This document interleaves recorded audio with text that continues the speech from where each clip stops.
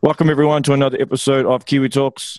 I'm honored to be speaking to my man all the way in Pittsburgh, the KOTD champion, King of the Dot champion, Real Deal. How you doing, brother? Yo, what's good with you, fam? Thanks for having me on, man. No worries, man. First, I got to compliment you on your epic beard, bro. I've been trying to do that, but it's a work in progress, man. The grades, though, man, you know what I mean? Father Time's undefeated, dog. It don't lie. How long did it take you to grow it?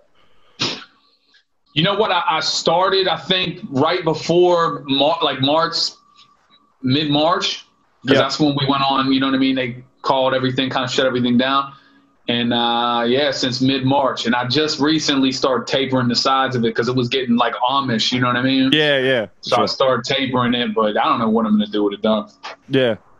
Because I find when I've tried to grow a beard, it just gets real itchy, and I get food in it and shit, and I'm like, Yeah, so, like, it started off patchy, and then it definitely gets, like, there's definitely weird drawbacks. Like, this is the longest I've ever had it, but I noticed, like, me and my son was at a theme park the other day and doing roller coasters and stuff. Like, I could feel the pull, like, it's, like, pulls on my face. Like, it's weird, though. True. How's everything going there with COVID-19? I mean, most of the time I read up on the news, it's always Texas or Florida, but I've never really heard much about Pennsylvania in terms of COVID-19 and lockdown and all that. Yeah, Florida's like the ugly child of the United States, like, you know what I mean? But really, I was down Florida, and it's a lot of that is the media, dog. You know what I mean? Like what they want you to, what they put out there, what they want you to see, images that aren't necessarily realistic. So Pennsylvania, especially where I'm at, is trash right now, dog. Like they got everything shut down. Not everything, because I just said I was at an amusement, but like bars and restaurants are shut down. You can go eat in a restaurant, but you can only have 3 drinks, and they got to be with your meal. It don't even make sense. You know what I mean? It feels like that's what I mean. It feels like they're drawing this shit up because what happened was where I'm at, they shut us down, and then they said, oh, they're doing good, so we're going to open them back up with restrictions. They opened us back up, and then they tried to blame all the bar patrons for the outbreaks, right? So they said there's tracers that prove that it's people that went to the bars. It's like, yeah, I'm about to believe that, dog. Like, so again, it's pretty whack here right now, man. It's trash. So you just locked up at home 90% of the time? How often is there a curfew or anything? So there's not a curfew, you know what I mean? But there's like you can think about it. There's so like little you can do. You know what I'm saying? So like, I can't shoot to the bar. Like when we went out to the amusement park, you gotta have masks on the whole time. The lines are socially distanced. I get it, man. I'm not against people's safety, man. But you know, I got questions. You know what I'm saying? That's all I'm gonna say, bro. Like not to jump down a rabbit hole, but and it's as simple as this. Anytime that there's a higher entity, a higher power, a higher whatever that is allowed to just take, and you're just supposed to just comply. You feel what I'm saying?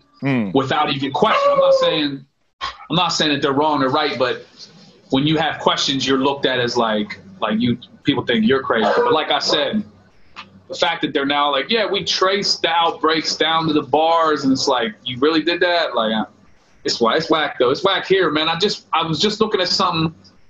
Melbourne is looking bad then, huh? Yeah. So, I don't know if you know the full story, but basically they didn't train their security personnel right at the quarantine hotels when people were coming in from the border, because they have to isolate in a hotel for 14 days, and there were security staff that were basically amateurs. They weren't trained properly. A couple of them were having sex with people in isolation, and then going out to bars and stuff, and they weren't sanitizing or anything. So that's what's caused the outbreak in Melbourne. Jesus, yeah. God. All it takes is one idiot, man. One idiot, and it's just... Yeah, and it's a slippery slope, bro, because you see on one side, people are putting out stuff like, don't be a selfish asshole, wear your mask, right? Yeah. And on the other side, it's like, if you know what I mean? Like, here's my stance on it. if I'm coming to your establishment, wherever I'm coming, whatever I got to do to follow your guidelines, I'm cool. Like, you know what I mean? You want me to put on a mask, I'm not going to be standing there. Like, the people that stand there and argue about like, bro, there are people. So we have bars here. Like I said, when they reopened, you had to have 3 drinks with the meal. There was people that would go in a bar. Imagine this. You go in a bar and you're like, man, I don't think they're following the guidelines. Instead of just leaving, you call a number and snitch on them. So like this COVID,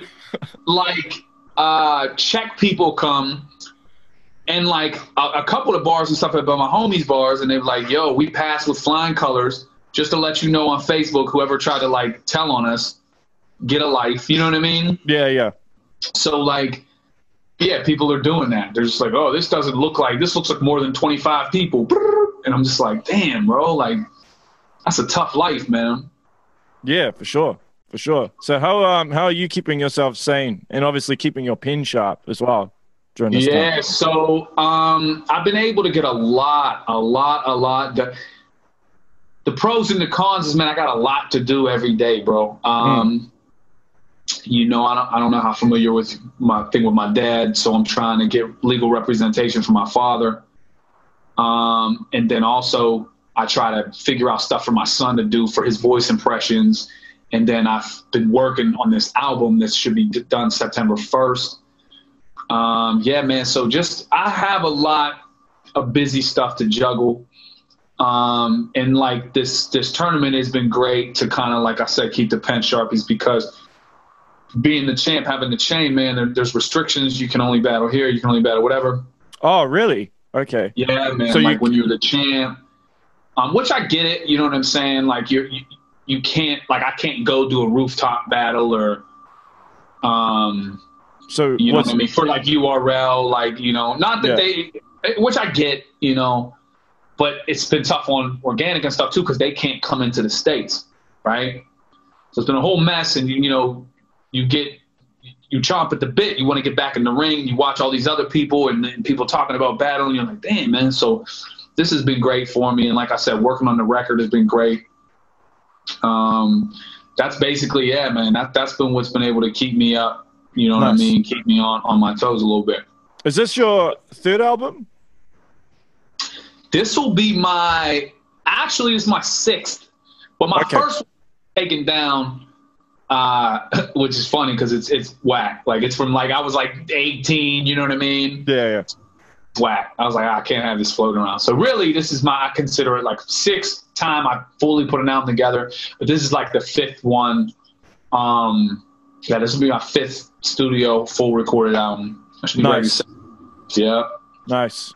Because I've always thought that battle rap and actually recording an album are 2 different art forms. Mm-hmm. Like, you don't, like, they're not exactly the same. Like, I'd imagine you wouldn't approach writing a record similar to jumping in the ring. No, and I think that's what also always fed into the belief that battle rappers don't make good music, is because I think years ago, a lot of battle rappers would approach tracks with the same kind of aggression and you know, not that those tracks don't have a place, and not that those tracks ain't cool and everyone ain't trying to hear some you know, rip the mic kind of stuff, but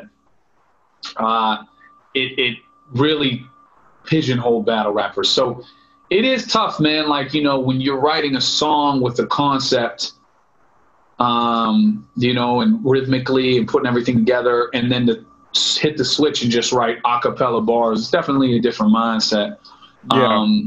But I always make sure with my full-length albums, I do, you know, 1 or 2 cuts that, like, you know, are battle rap kind of driven. You know, I'm not going to act like, you know, I wash my hands of it the minute I get on wax, you know, but yeah, it's definitely a different space to be in. Yeah, for sure. So what's your approach when you have a battle coming up? Like, what's your approach? Do you just sit in a room and write? Like, how do you do your writing? Do you just... So for my writing, man, like, what I'll do is, you know, the first thing is I'll type in or I'll write down the person's name, and then I'll think of, you know, name flips. So name flips are like the 101 of battle rap, right? And the easier a person's name is the flip. You know, not that you want to do all name flips, but it definitely helps you out. You know, I personally, what I know about that person, where they're from, anything that can be turned into a punchline. And then a lot of times I'll have like pages of like random ideas they'll come up with. Like I'll watch a movie or something will occur to me or something dope. Like, you know what I mean? Like, for example, the other day, someone was talking about the Dunning-Kruger effect. I was like, yo, that's not only is that a hot term, that's kind of hot to say. Dunning-Kruger effect. You know what I mean? So I got a list of stuff, bro, and it'll be like just dope names to like, you know what I'm saying? Like ideas or sayings or phrases, and they're real short, and some of them don't go anywhere. Like, you know what I mean? Some of them I'm just like, all right, that's shit. I've had this here for however long, but yeah, I go the name flip route. Which what's been interesting about this tournament, which I love doing stuff like this, is challenging, is because I don't know what people in New Zealand are familiar with. Like, United States is so, and this is not at all to say New Zealand is not diverse, but bro, like Pittsburgh is completely different than LA. You know what I'm saying? Like, yeah, for sure. Pittsburgh is so United States obviously has a deserved reputation about being ignorant towards other people's cultures. We are absolutely. Pittsburgh is like the ignorant of it. We're like the Florida of ignorance to other. Like, we don't know shit. Like, in the States, in Pittsburgh, it's black and white, like black people, white people. Yeah. And then if you see, like, there's very small groups of like Middle Eastern or Asian, it's very small. Whereas like LA is diverse, you know.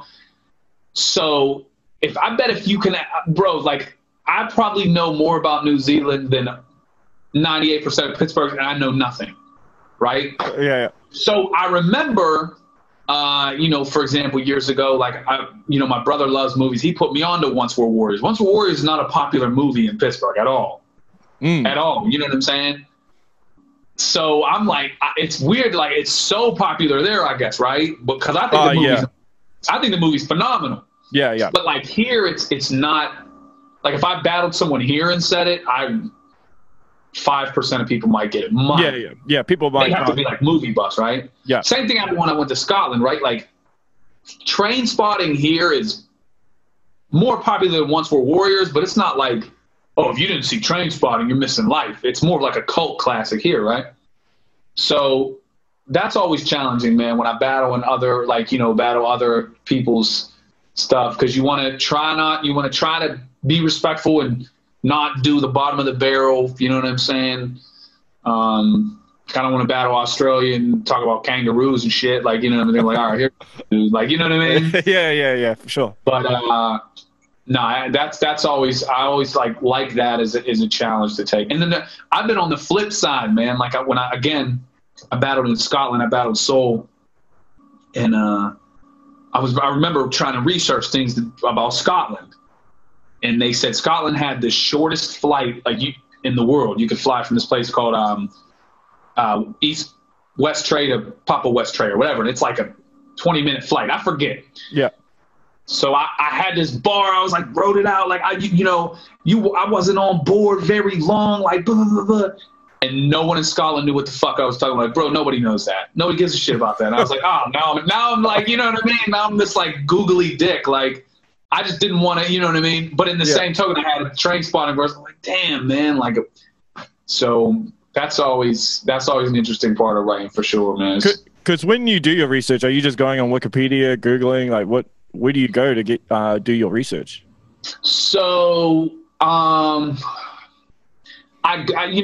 Google things, you know what I mean? I try to find like an easy thing a lot of times, like people from that place, you know what I mean? So if I know someone's from a certain place, but like more importantly, like things that are popular there, like I said, movie references, characters. Yeah, I usually try to Google it if I don't know myself. Or I'll try to talk to somebody that's from there. You know what I'm saying? Like, yo, like if I got a homie, I'm like, yo, you know, like, what's it like? You know, because they have more interesting input. You know what I mean? Yeah. Sure. Yeah, but if I don't have anybody, honestly, like, you know, Google's usually the best friend with it. And like I said, when battling in other countries and in other spaces, you want to try to. It's easy when you battle in Canada because they're just right above us, right? They know, they get you know, with a handful of other different Canadian shit, they get everything we get with it, whatever. But yeah, like sports and stuff is completely different. Like, I don't want to say I will say the majority, like the majority of the United States don't give a shit about soccer or football, like rugby or, right? And that shit overseas, you know what I mean, is so big. So like trying to, you know what I mean?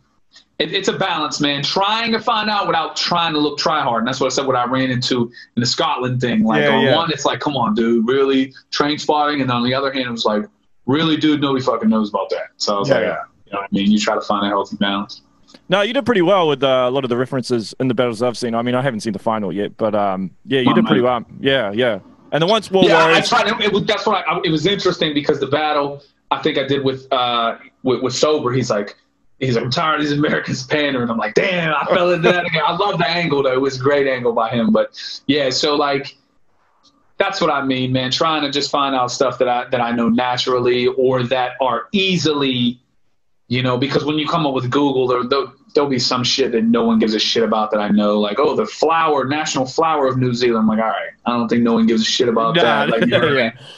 Yeah, but then, like I said, even if I want to reference American culture, right, or not even American culture, but like movies over here, they might not mean shit to you guys over there. And I'm like, damn, you know what I mean?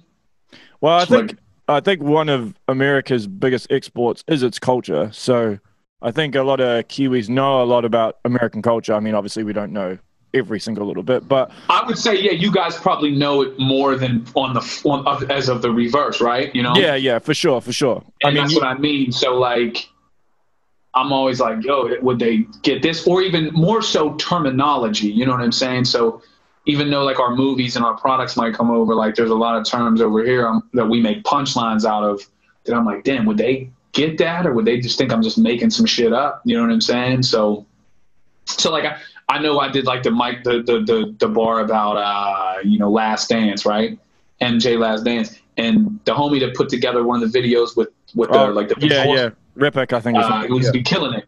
But he initially sent one with like Michael Jackson and like his Last Dance. I was like, no, I'm talking about Jordan. Are you familiar with the Last Dance? He's like, oh yeah, you know what I mean? So trying to make sure nothing gets lost in translation, man, because unfortunately I think, which is very unfortunate that, and this isn't just for this, but a lot of battles, if people don't get what somebody says, they automatically either assume it's whack or filler, right?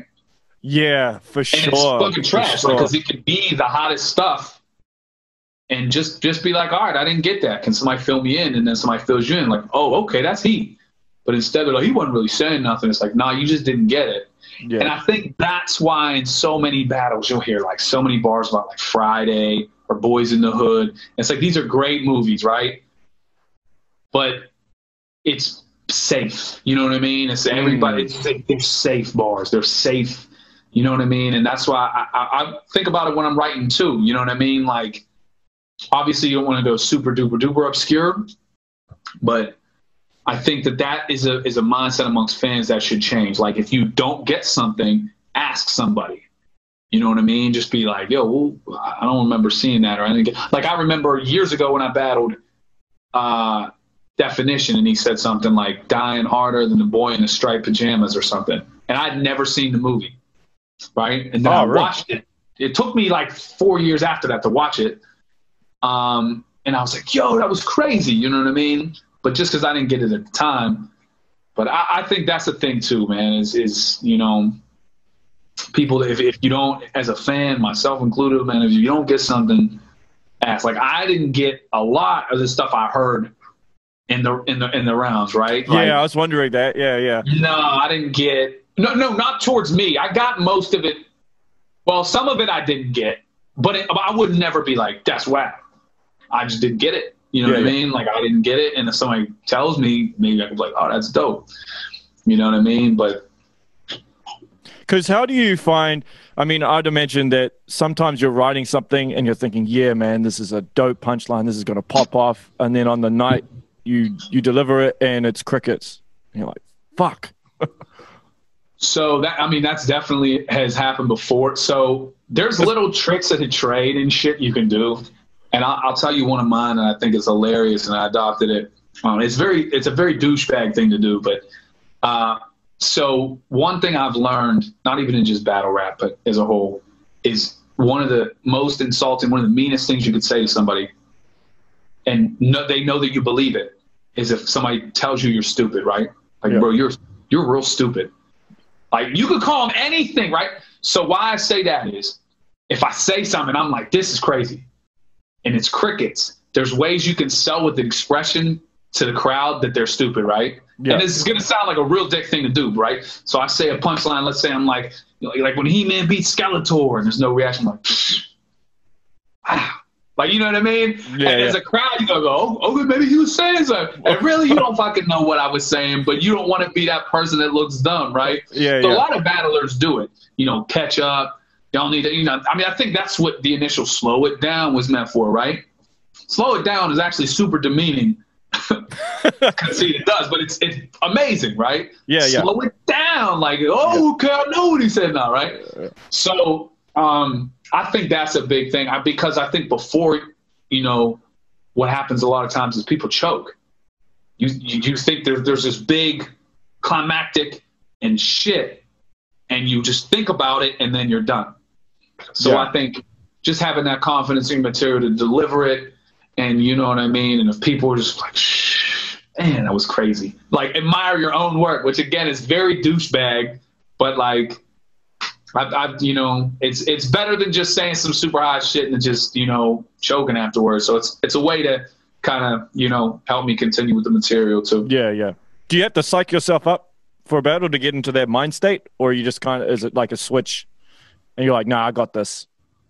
No, man. In all the battles I've done in all the years, bro, I still get the butterflies. I still get nervous. I still wonder the same questions I've told myself for years not to wonder. Like, what are they going to say? What if this is? I've tried to come up with things to shake it. One of the things I'll do. So accepting the battle, writing is probably the easiest process.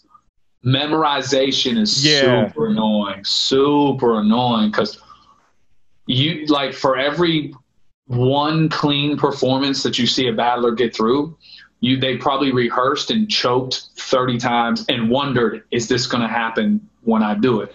Because a lot of chokes they're not underprepared. They're not, your brain just fucking, I say it all the time, man. Like, when I teach, so like I'll teach like kindergartners and try to tell something to them, and all of a sudden they look at the ceiling and they forgot what the hell you just said, right? Happens to grown adults too, dog. Like, I mean, you just hit the nail on the head. You say something, there's no reaction. You wonder something for a second. You're like, oh shit, what's my? So, and then, as far as psych myself up, I don't, I just go over my shit. I'm still like old fashioned at the time. Like, if I'm in an event, you'll see me pacing in circles, going over my shit. I bet people look like I'm an idiot, but I'm like, man, whatever is going to, until I'm at a point where I'm like, dude, there's no more that you can have this down. If you're going to fuck up, you're going to fuck up. I have a system too. Like, sometimes, man, I'll record it on my phone. I'll listen to it. And then I'll, like, on the day of, I'll listen to it, and then I'll recite it. And then I'll allow myself to text one person from one letter of the alphabet, right? So, like, I'll be like, let's see what's happening. Because when you hear your own shit so much too, bro, it gets annoying. You're like, man, you start to lose faith in it. So you need, like, little breaks, little milestones, man, anything that can just – because anything that you do so much of in a row is just monotonous, right? So yeah, man, I as far as psych myself, I mean, the after feeling is still – the best, you know what I mean? Like, that's if you've been to the mountaintop and have experienced that is what you strive for. And once you get that, it's tremendous weight. When you became champ, was it like, oh shit, like, this is amazing? Or did it feel surreal? Or I don't know if you, like, how up on the situation you were. So when I got offered the chain or the title match was like June, because a lot of people have been saying, like, yo, I think real deals do. I just wanted, with battle rap, there's so many things that aren't tangible that I just wanted something tangible. So even if I had battled and lost, I'm still on record as being a #1 contender, right? Yeah, for sure. So then my father, the situation happened with my father. So when I went into battle, the battle was like the middle of August. My father was in the ICU. You know what I mean? He was going downhill. So my focus, I definitely wanted to take my mind off that because I was with my father every day and just get in there and battle. But I was honestly content, whether it be me or him, for the winning it. And when I won it, I was like, damn, this is cool. Like, this is even more of a tangible thing to add. And I was excited. And I think I was more excited defending it.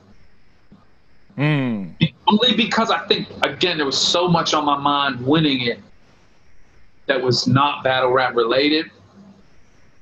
And I had my third round was about what was happening with me right now. So it went off really well, and that was great. But I think ultimately my father had passed on the 1st of September. So November was the defense.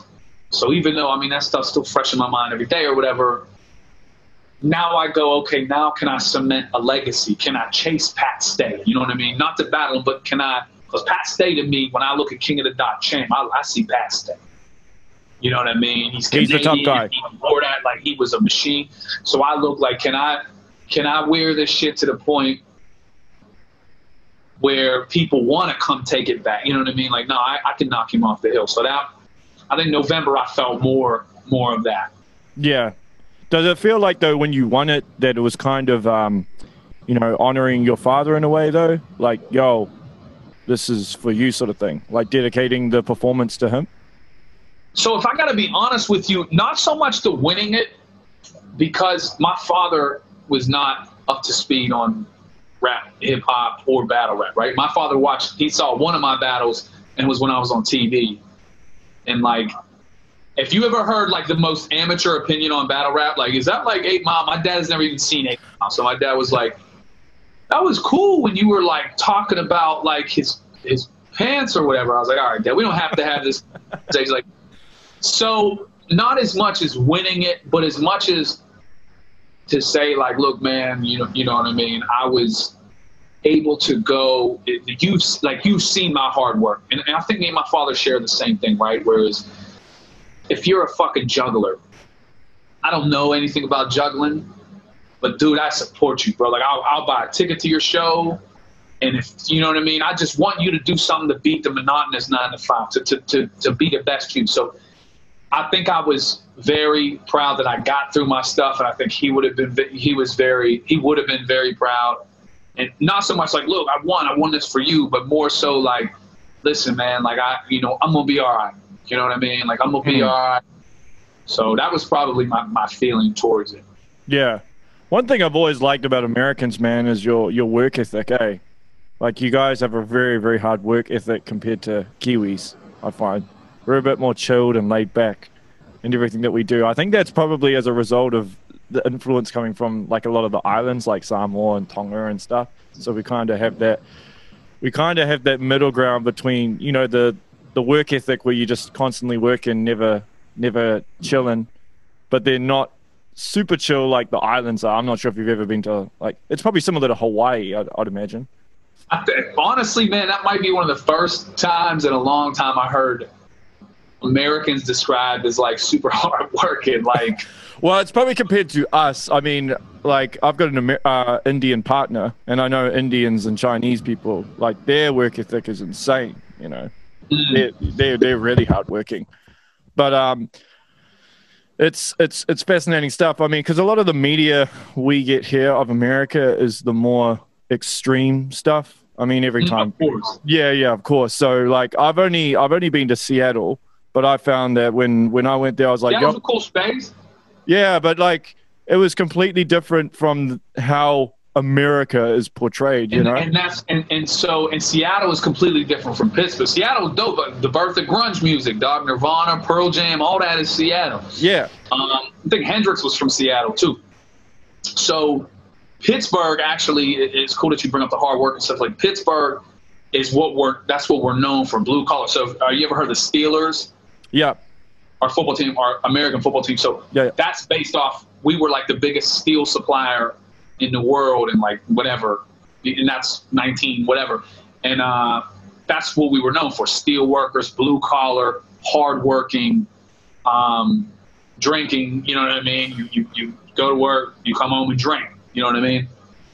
So I think, like I said, with the United States being so diverse, we look at other cities in our own country and like different. Like I remember my father's, I took him out to LA and he kept saying to me before, he's like, everyone in LA, are they going to be like, I said, Dad, you're talking about like Valley girls, Dad. Like, what are you talking about? Like, no one I'm going to be around is going to be like that. Dad. Like, where did you hear? Like, in he's thinking like the Beach Boys and shit, like his era. And I'm like, Dad, like, so I definitely think that there are like a lot of like hardworking Americans and whatnot, you know, and there's a lot that aren't as much. And that's definitely, you know, a thing we have in our country is just so diverse, man. But I know Pittsburgh is that's a notorious kind of thing for cities like Pittsburgh, really like Cleveland, you know, are supposed to be like hard blue, like that whole Midwest, like blue collar. Yeah. So, but of course, you guys are always going to get, and the funny reverse is we always get like the beautiful parts of where you guys are from. So they look at this epic New Zealand, and then you'll see like 100 Americans like comment under, "Oh my God, take me there!" Like, you know what I mean? Yeah.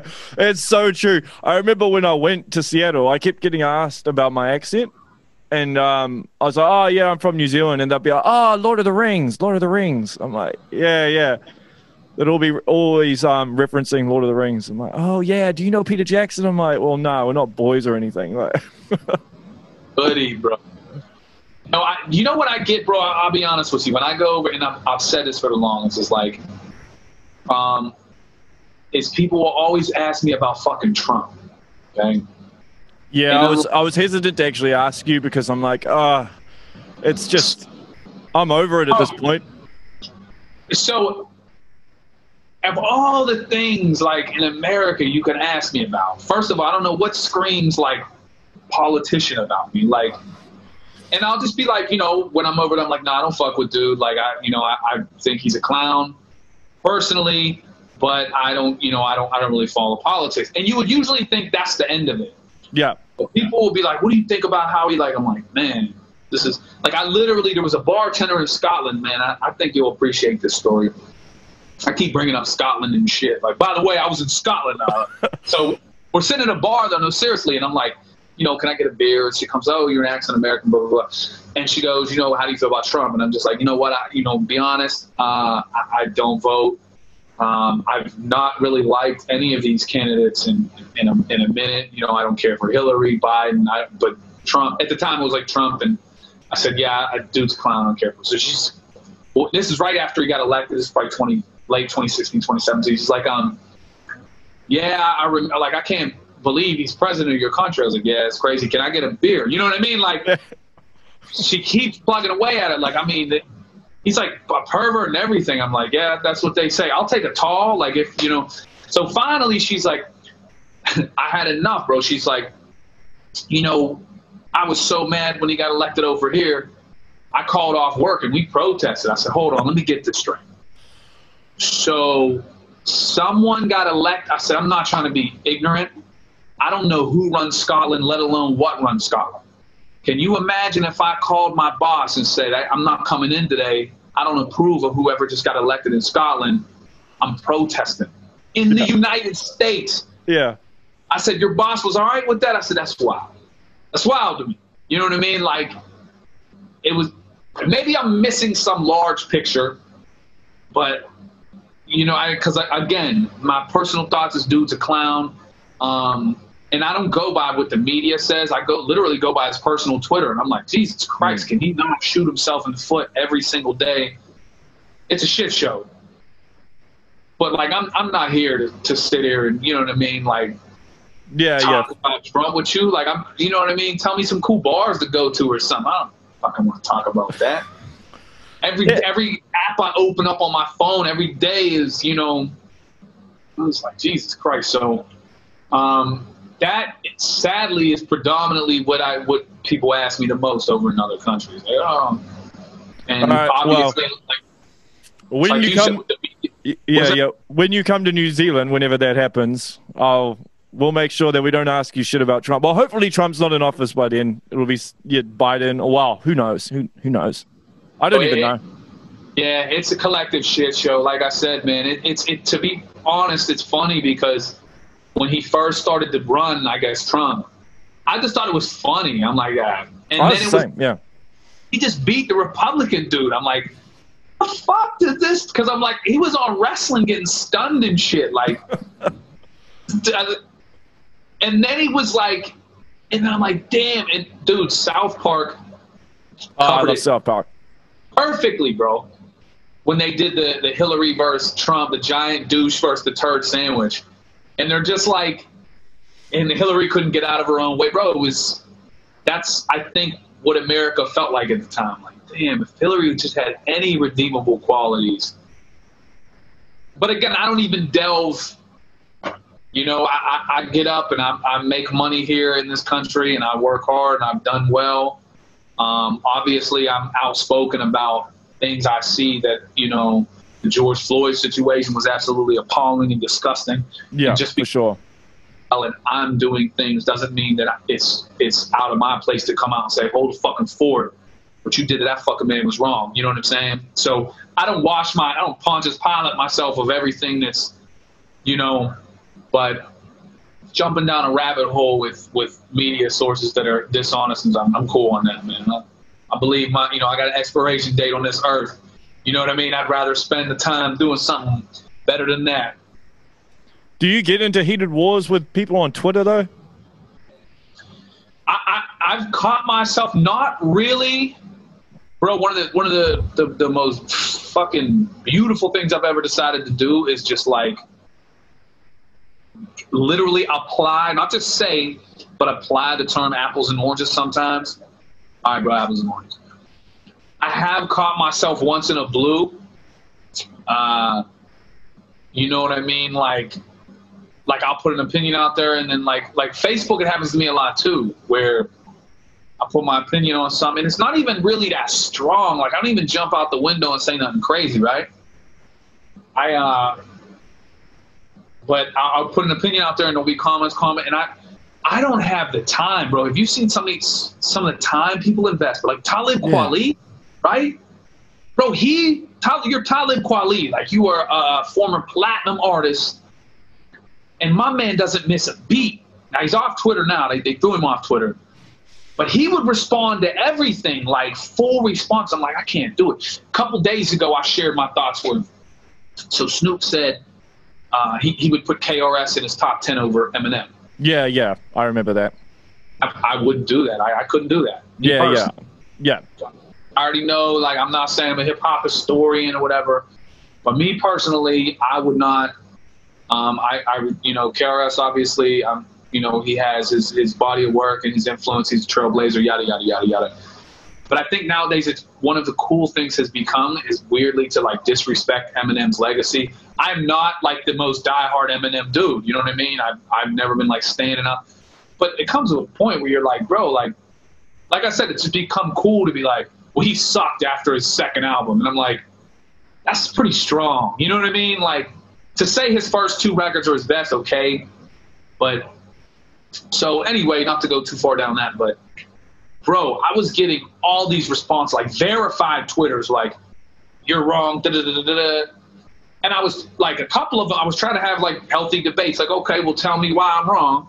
Because one dude's like, read a fucking book. And I'm like, all right, well, let's start with what book would I read that would change my view? What? Now you're just like, if you're just here to trade weak ass jabs, bro, I don't got the time. And I actually had like a dialogue with him or whatever, and I ended up, man, it might sound soft, but like 20 tweets in, I was like, I'm just deleting, bro. I was like, I just don't, you know what I mean? I'm like, I got so much shit going on that I want to push and whatever. I don't want this shit to not. I definitely didn't have viral potential, but I was like, I don't want this shit to like be responding to this shit every day. And I don't give a like. At the end of the day, I don't give a fuck where you got KRS One. I do not. I never will have him above Eminem in my top. I'm not even saying if I sat and thought about it what my top 10 is, but I would. If Eminem makes my top 100, KRS is 101. Then he's not making it above Eminem. Regardless, at the end of the day, who gives a fuck? But to get back to your question, I try. Obviously, COVID is obviously anytime you put your stance out on COVID, there's 100 people that know this from this. Again, I put a status out there on Facebook like a week or so ago, and all I said is, man, there's someone with this COVID situation, man. I just got some questions. That's all I put. Yeah. And man, like, there was people were hitting me with that SpongeBob meme, like, I got you. I'm like, yo, don't come at me like that. It's not necessary.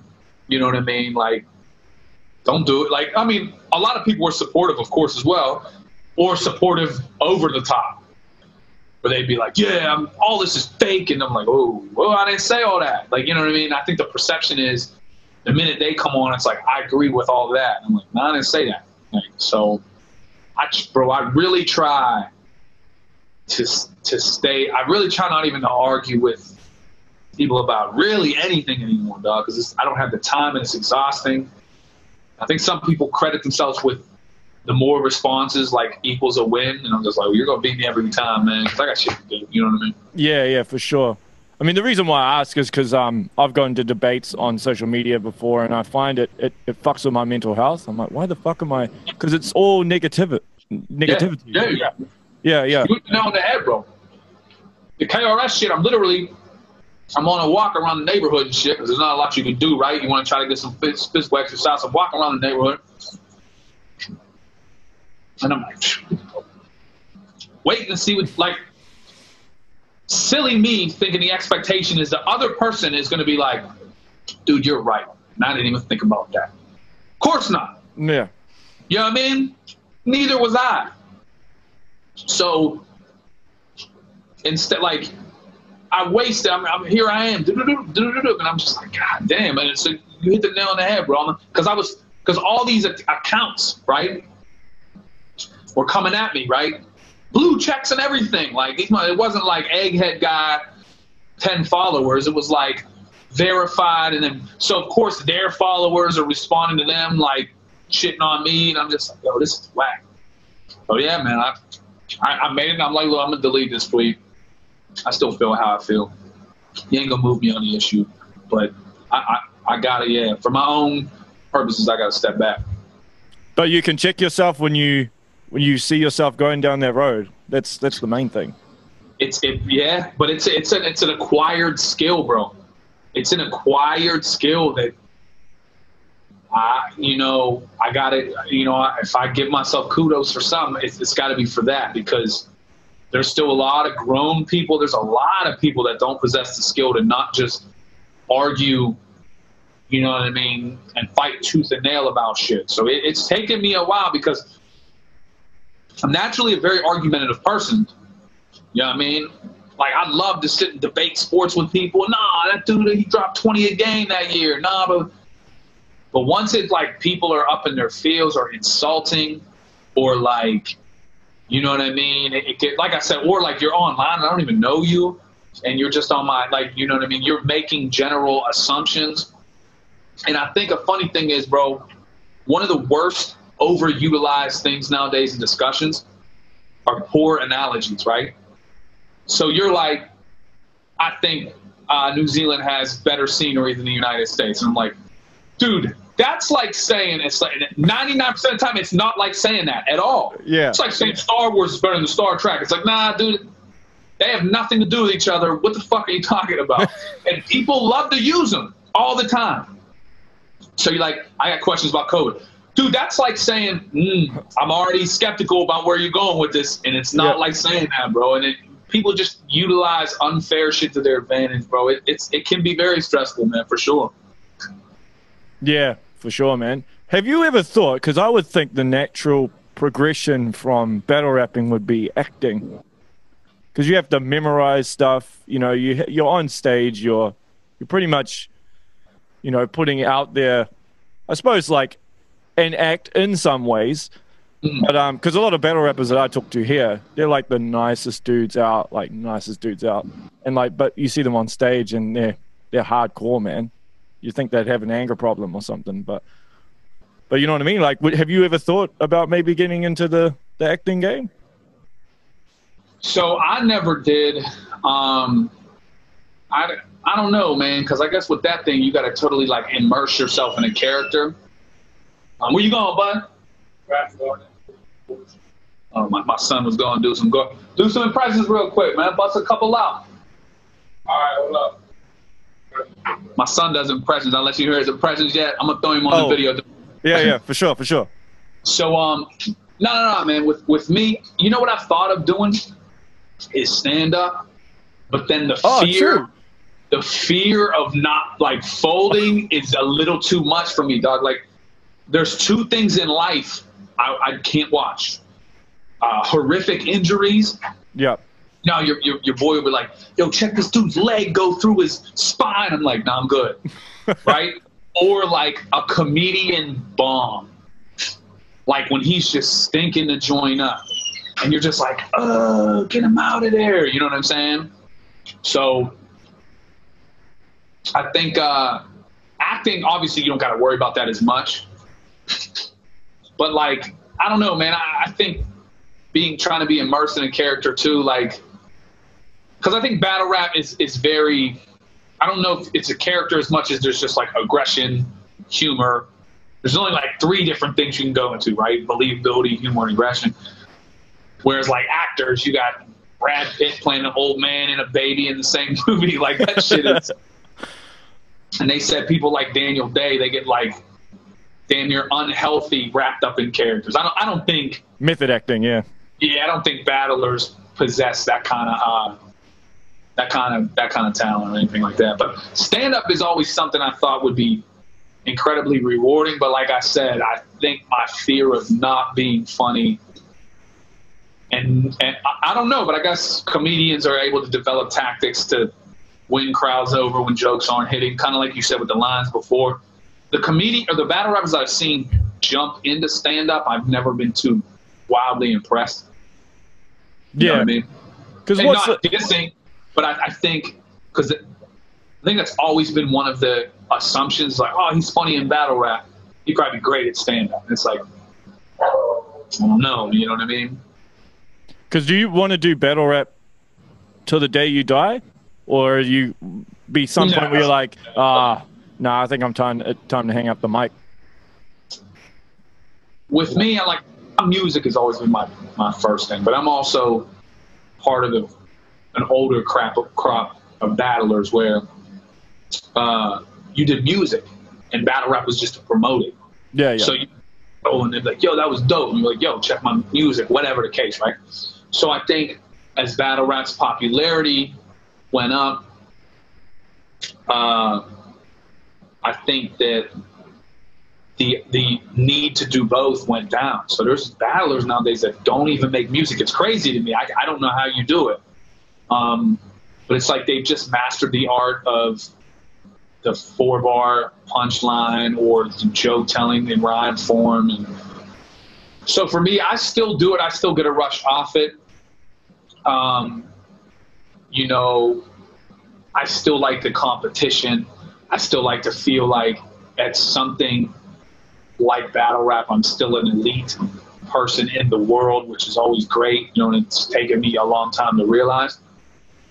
I don't know when the time. I think that when I see that their demand isn't there, or I'm not making the gains that I want to, or being approached with the offers, you know what I mean, that I'd like to. Obviously, it's this whole COVID situation, but every year I think that's how I gauge it. You know what I mean? Am I still, you know, is my income from it still going up? Am I still going to see new places and have new experiences? And am I still broadening my fan base and expanding my brand? You know, if it ever comes the day that I'm the fucking, like the movie The Wrestler and shit, you know what I mean? in a fucking high school gym, you know what I mean? Like, Yeah, or yeah. wrestling Coco Beware, then maybe it's about that time, you know what I mean? Do you think you'll always stay in Pittsburgh though? I love Pittsburgh, man, and it's not a very popular thing to say about living in Pittsburgh when you're in Pittsburgh. So it's cool to say I love Pittsburgh, like the Steelers, but like people immediately want to leave. I think so, man. I like Pittsburgh a lot, bro. Like Pittsburgh, it has its pros and cons, just like everywhere. So you know, we get the winters, the harsh winters, and the humid ass summers, a little bit of everything. Yeah, yeah. Because I don't actually know that much about Pittsburgh. I mean, I know all the cliche stuff, you know, about LA and New York and. So what? What's that? What do you know about Pittsburgh? Well, this is gonna sound bad, but like I've heard there's a lot of crime there. There's some. Yeah. You might be Philly though too. Yeah, I've heard Philly and Pittsburgh. Yeah, yeah. So Pennsylvania is our state, right? Yeah, yeah. Philly's on one side, Pittsburgh the other. Both of us have a shit ton of crime. We got work to do for sure. So like Pittsburgh is like Mac Miller is from Pittsburgh. Wiz Khalifa. Yeah. You collaborated with Wiz, haven't you? You did a track with Wiz Khalifa, didn't you?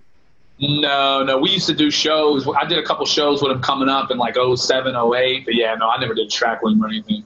Yeah. I actually knew Mac a bit more than I knew Wiz. Pittsburgh, man, it has a lot of like historical, cool little gems and shit. You know what I mean? Like a lot of people that are pretty dope. Like Kurt Angle's from Pittsburgh. Oh yeah, he is too. Yes, yeah. You know what I mean? Fucking Bruno Sammartino, but that's old school wrestling. We got like, you know what I mean? Heinz Ketchup. I'm schooling you, dog. I'm telling you, man. Bruh. Culturing you with Pittsburgh, dog. Yeah, First man. Big Mac ever was made in Pittsburgh, dog. We're not a big city, man, but we're important. You know what I'm saying? Yeah, for sure, bro. First Big Mac. Oh man. That's mean. So in terms of what happened with New Zealand, were you approached to come on the Line 'Em Up tournament, or did you just see it and were like, yo, I'm keen, I'm game? So I actually, you know what was cool, man, is I don't even know how to say is D-Lar. D-Lar. I won, or am I? So D-Lar actually reached out to me, which was cool shit. And he was like, yo, man, you know, I'm guessing you probably wouldn't want to take part in this. And I'm like, why not? Fuck it. You know what I mean? Which I can get, like, you know what I mean? He was probably like, I don't think dude's going to be one, you know. But I feel like, you know, doing shit like this keeps the hunger alive. You know what I'm saying? And allows me to see the kind of talent you guys got down there. And especially, like, shit, man, like, I know that New Zealand is not exactly the mecca of hip-hop, right? But fucking neither was Pittsburgh, dog. You know what I'm saying? And I had to try to get some kind of exposure, some kind of love. I had to claw and fight. I wasn't, you know, there's West Coast, East Coast. Pittsburgh is not a coast at all. Philly's east, but Pittsburgh is so far away on the state as Philly. We're not even northwest. We're like northeastern or some shit. I'm saying, so we didn't have so it was cool to be able to jump in this, man, and see what you guys are doing down there and to test the pen out, man. You guys definitely got some spitters down here, man. I'd love to see some opportunities pop up, man, for a lot of guys down here, man. Because when I first came into it, like Australia, for example, had a dope scene. And they had some good spitters, you know what I'm saying? They had like, 60 and Anecdote and all those guys. But I like I said, I'm not too familiar with New Zealand's hip hop history. But I could spit down here, man, for sure. Yeah. Well, it's most of the dope spitters or the real dope artists within the New Zealand hip hop scene are Polynesian dudes. Like Polynesians love hip hop, man. Like they are the predominant base of hip hop in the country. So like, you know, the Samoans, Tongans, Fijians, like they love hip hop. They love hip hop. And that's not to say like the Europeans and Indians and stuff don't love it either, but they are the predominant base. And the indigenous of the country, which is the Māori, obviously they love it too. And there's a lot of, yeah. So they are the base. I mean, a lot of the dudes that battle, they are Polynesian. There are a couple, obviously, white dudes and stuff as well. Mm-hmm. Yeah. So, no, we do have a strong hip-hop base, but it's just on a much, much smaller scale because there's only 5 million people here. Yeah. But I mean, honestly, man, that once you get, even if you look at, how some of these movements have come about in battle rap, like Jersey, right? All it takes is one to kind of break in and then, keep that door open for the other couple. And then all of a sudden you got and I think that's what happened with Australia, right? So like Justice was doing good in Scribble Jam and then 360 and Anecdote. And then all of a sudden, it opened the door for a lot of Aussie battlers. You know what I mean? I'm drawing blanks right now. But like I said, 60 Anecdote, Defron was, has been around for a long time as well. And then there's a cat I know I'm forgetting that's really, but there's a lot of, who am I forgetting down there that's actually super dope too? Shit, I can't think of his name. Oh, and then the kid Cursor came out. He was doing well. And then 360 was on like Rolling Stone and shit. Like that was crazy.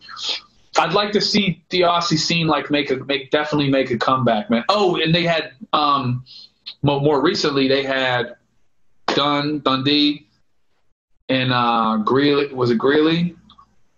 They're dope. And Vega, obviously. Like, Vega, yeah. I'd love this. Like I said, man, I thought it was so cool at the prime when the world domination events would have people from every, you know what I mean? I think right now, and COVID obviously plays a huge part. There's not a lot of variety in battle rap, you know what I mean? Unless you're on that caffeine thing and you're watching what Smack got going on, and they got some great spitters and whatever, but it was good to have that competition and that variety. So hopefully this COVID dies down, man, and some opportunities are put out there for, you know what I mean? Because I think that's a cool thing. Do you think Organic would ever approach people from Australasia?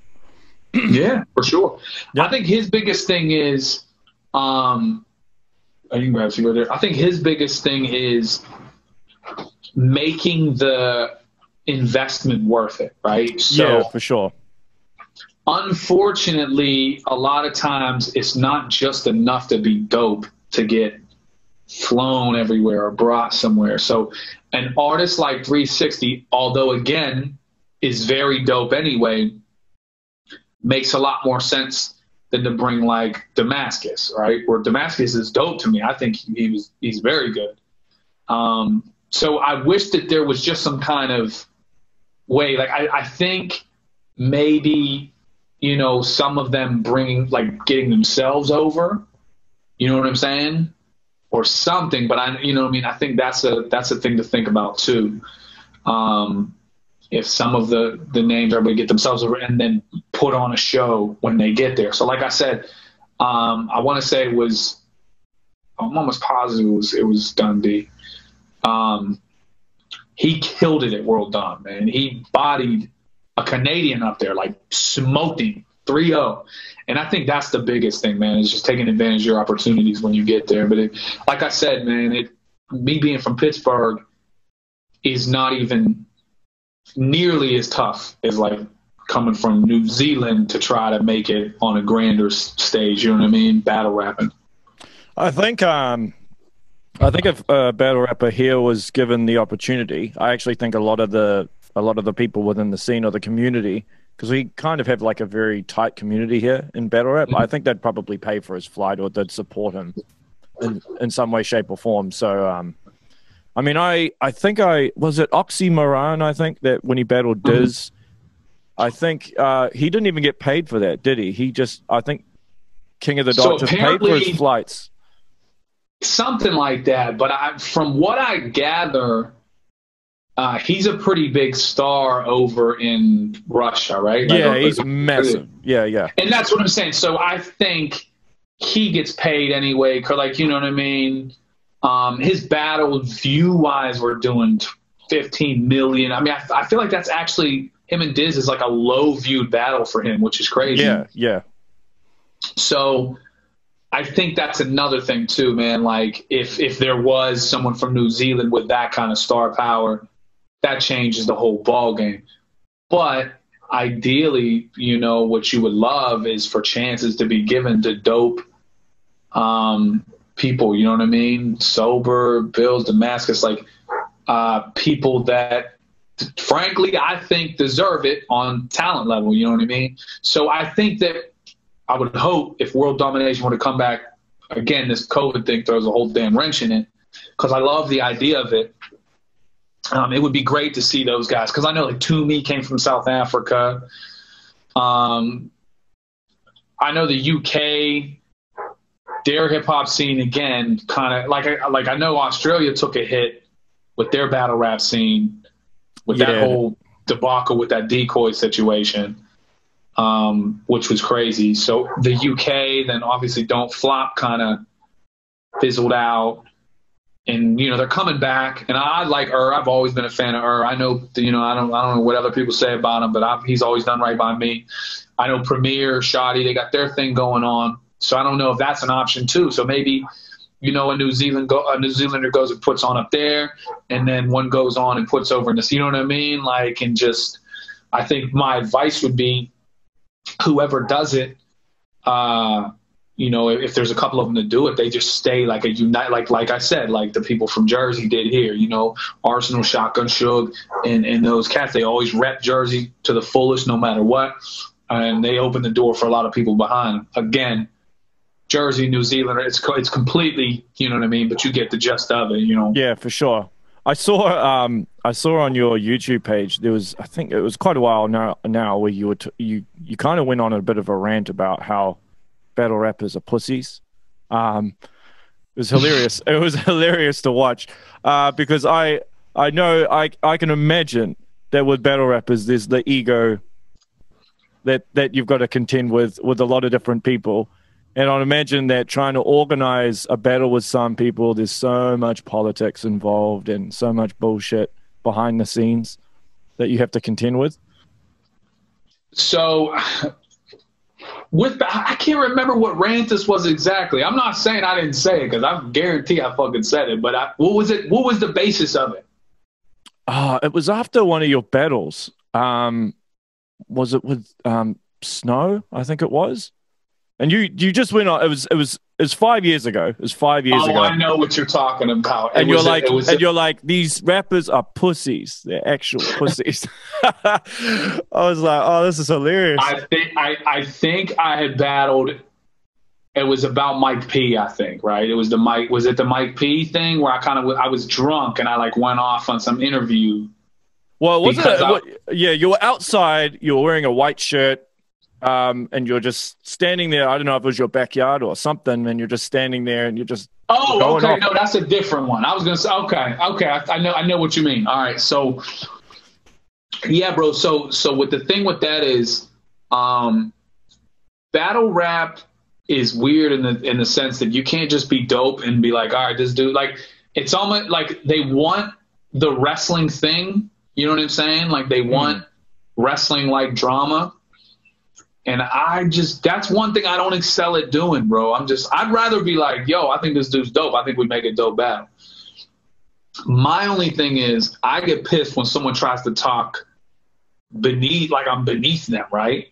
That's when I'm like, all right, now I'm going to like, I'm pissed. Like, you know, some pussy, let's set it up. And so many battle rappers, man, they just have such a funny style way. Don't get me wrong. I completely get every battle rapper not taking every battle. I completely get it. I understand brand protection. Although myself, I don't do it phenomenally well. But yeah, man, some of these battlers, bro, like it's fucking odd, man. The way they operate, man, it's like they have no shut off switch for their battle rap persona and then who they are at the end of the day. So yeah, I think at that time I couldn't get a URL. So with URL, I did so well my first two battles, I couldn't get another battle. Like nobody would battle me. It's a compliment in a way. Yeah, but I was trying to eat. You know what I mean? Like yeah. So my first battle was B Magic, and it was a great battle. And literally the people at URL were like, bro, we can't get you another battle. Like people are not trying to battle you. They're like, nah. And they're like, nah, whatever. Then they'd find any excuse. And I'd be like, yo, I'll battle this dude.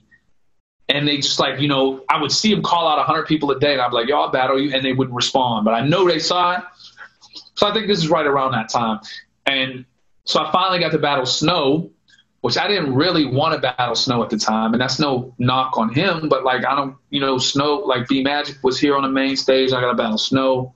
So I said, fuck, I battled Snow. I did really good against Snow. And I couldn't get another battle after that, bro. I could not get a battle. So finally, I want to say like 3 years after Snow, and this is after watching people get URL battles every 2 months, choking and then still getting battles, choke. And I'm like, damn, what did I do wrong? So again, I battled Reaper. I wasn't crazy about battling Reaper. I did good. You know what I'm saying? But after that, I was like, I can't sit on my hands and just keep waiting for them to set some up. I still have a great relationship with the people at Smack and URL. I'm not saying I would never come back or anything like that. I've had talks with them where they were like, look, man, one of the biggest problems is that you're white, but you're not corny white. You know what I mean? Like, you're not. What? You're you know, it's weird. Like, you're respected. You know what I'm saying? So they can't. And plus they were like, I think there's a fear because there was a thing like, oh, he does angles, right? So I think one of the ideas is like, he'll find out some shit and he'll try to ruin it. It's like, nah, dog, that's not really what I do. That's not my game. You know what I mean? Like, I'll find an approach, you know, but I'm not going to find out like who gave you AIDS in high school. I don't give a shit. You know what I mean? Like, I'm gonna battle you, and I'm gonna obviously try to find something a little different, but it ain't that crazy. Because I had a couple battles that had some unique angles, and from then they're like, he be doing that angle shit, and it's like, dog, it ain't even like that. Like, and again, it's the whole battle rappers want to be safe kind of thing, right? So a lot of battlers are good, but they're safe. Shotgun Suge is good. He's very safe. You know what you're going to get with Shotgun Suge. He's gonna be menacing over you, pocket tap you, and rap. Safe. Even someone like Arsenal, who's he's disrespectful. I mean, he's not going to look up shit about you. You know what I mean? He might say, tell your dead mom to blow this dude or whatever, but he's not going to, you know what I'm saying? It's not going to be anything like, I didn't even know that. That's crazy. That's risky. Like, whereas, like, I think T-Top is a risky battler, you know, because he finds shit out. Not that he's, like, investigating, but he'll find something. He's good with the angles, too. So I think that's what happened to me. And I think I was in a space where I was getting frustrated. You know what I mean? Like, yo, you motherfuckers are pussies. Like, this is weird as hell.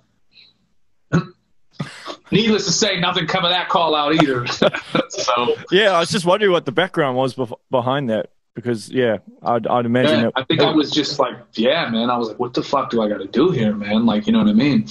I had, you know, at the time, the B Magic one is like a Hall of Fame battle, was battle of the night, performance of the night. I battled Snow, that's performance of the night. And like I said, I'm watching people choke away opportunities. Give me this platform, you know what I mean? Like, I promise you it's in good hands, but I'm good where I'm at, you know what I mean? And like I said, they were everything but, they were straight with me, the URL staff. And that was a conversation that we had, and I understood it. So, yeah, for sure. Is there anyone you haven't battled that you want to battle? People ask me that a lot, like as far as like want to battle. I could probably sit and think of some names, but I don't. It's weird. Like, I don't necessarily have a desire. Like, I think a lot of battle rappers, especially in my phase, are like that. Like, I don't have a desire if the opportunity's right, you know? So, like, I guess battles I think would be cool. Like, Shoddy Horror would be a cool battle, but it's not like I'm like, I want that to happen, or I need that to happen.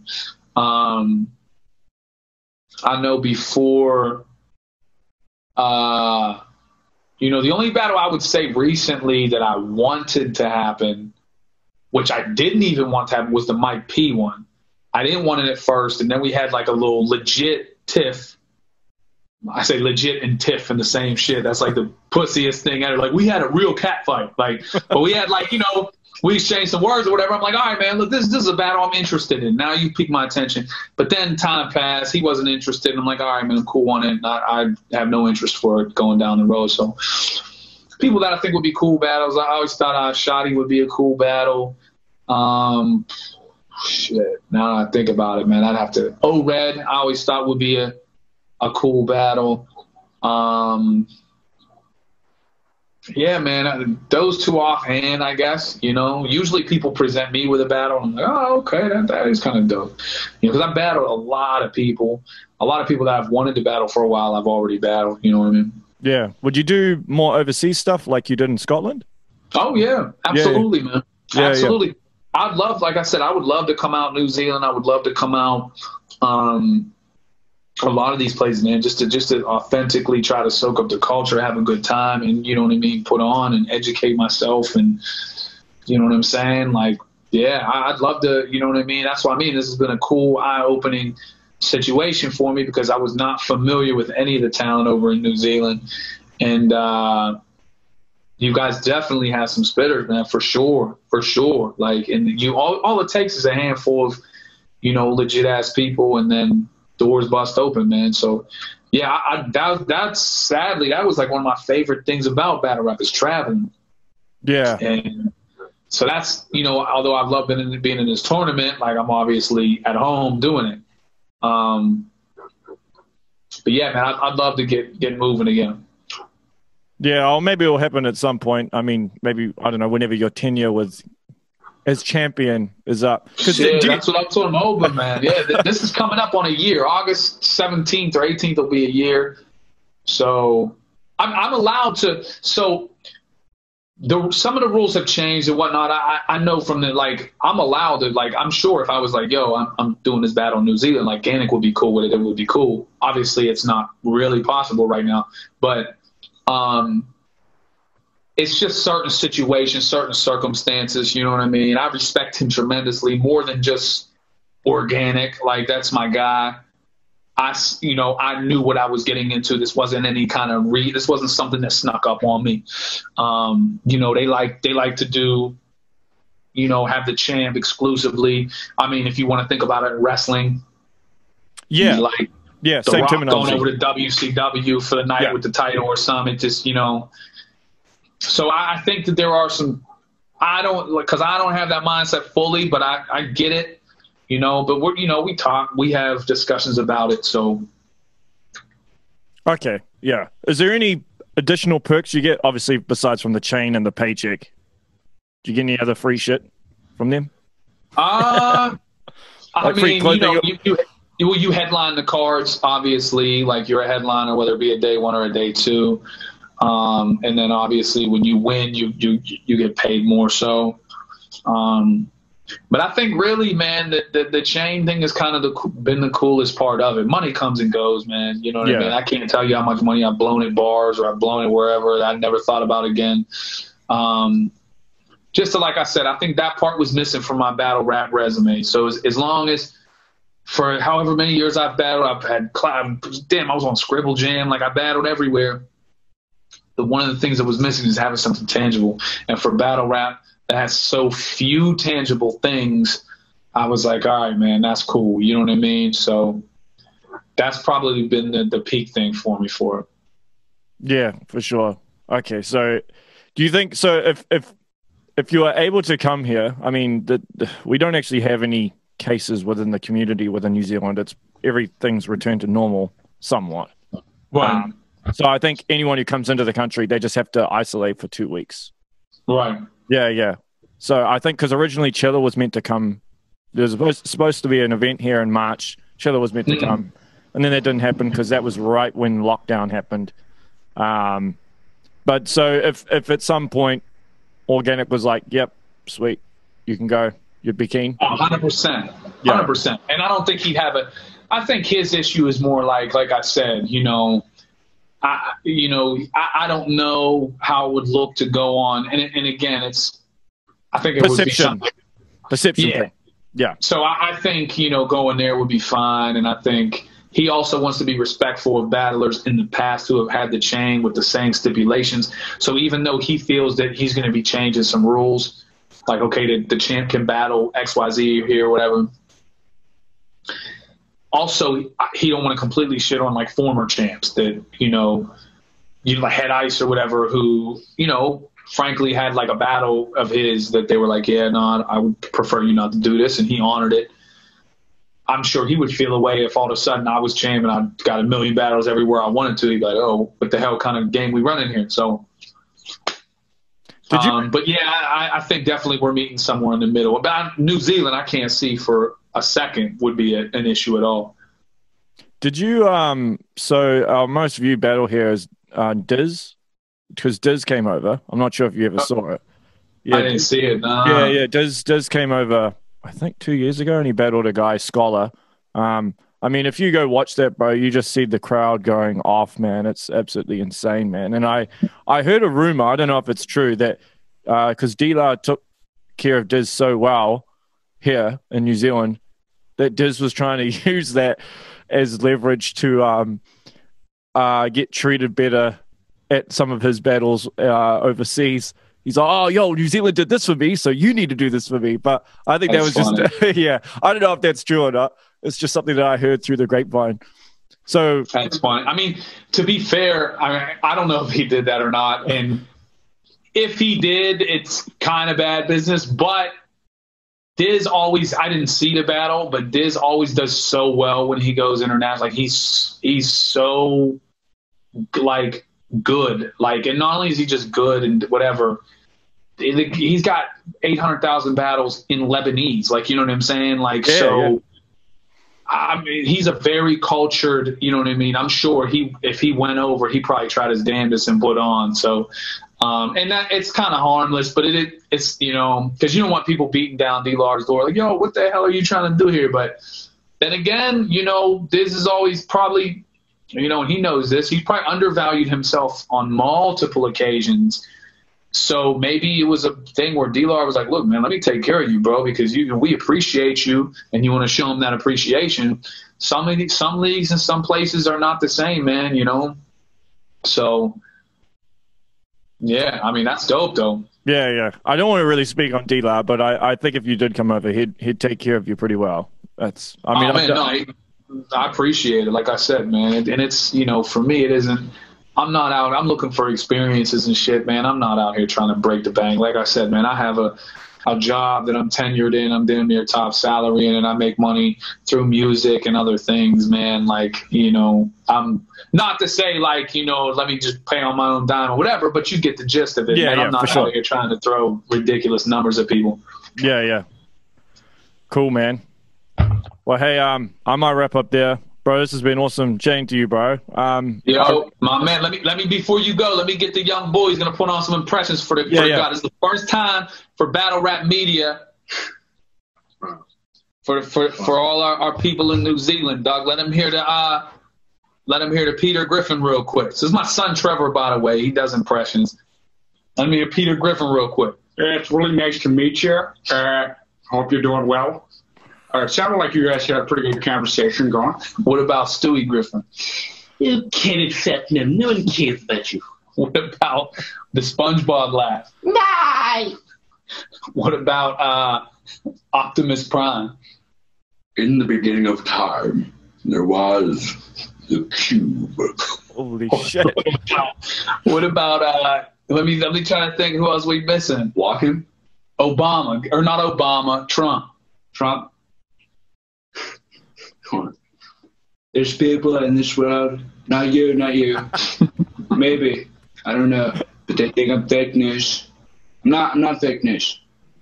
I'm just not. I'm huge. What about Fozzie the Bear? Why did the man put a sweater on his hot dog? Why? Because it was a chili dog.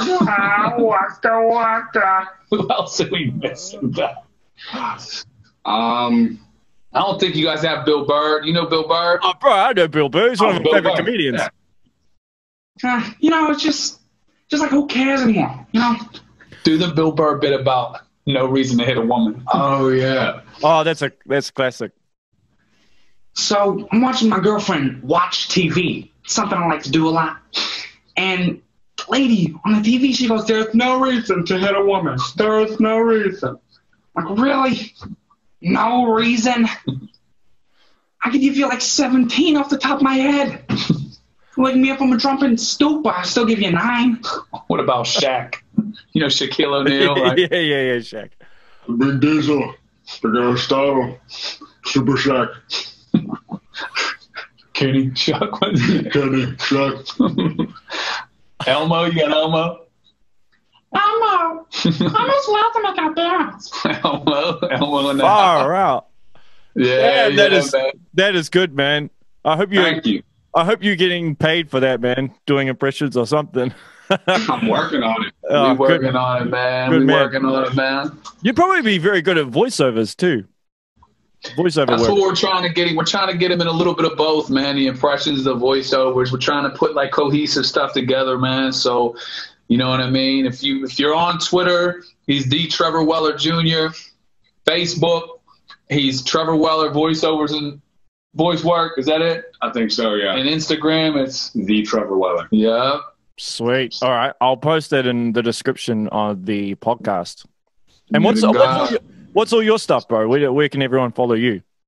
Real Deal PGH on Twitter, Real Deal PGH on Instagram, and is it Real Deal PGH? Look at me, bro.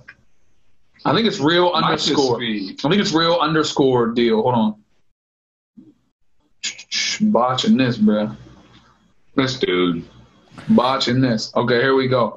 Real underscore deal raps on Twitter. My bad. Real Deal Raps on Twitter. Instagram is Real Deal PGH. Yeah. Right, Facebook, Real Deal, Trevor Weller. Pretty easy to find, man. And you have a website as well. Yep, realdealraps.com is the website. Definitely check in, man, because like I said, I'm doing these things for my father. I would love to, to hear people's support and whatnot. And also, we're trying to work, and then, I'm trying to work, man. So a lot of things, a lot of stuff to keep in motion, man. But I appreciate you guys, man, for, helping keep the blade sharp. And I think the final should be dropping soon. Yeah, it'll probably drop by the time this airs. But hey, man, I just want to say on behalf of obviously the entire battle rap scene in New Zealand, thanks for competing and lining them up, man. Thanks for doing this. I mean, I know you must be busy. I know things are crazy in America right now with COVID and everything. And so thanks for taking the time out. And yo, shout out to your son, man. Like, hey, man, we appreciate you, man. Hey, have a good one, man. Yep. All right. That's the show, everyone. Make sure you share, like, and subscribe. And until next time, stay safe.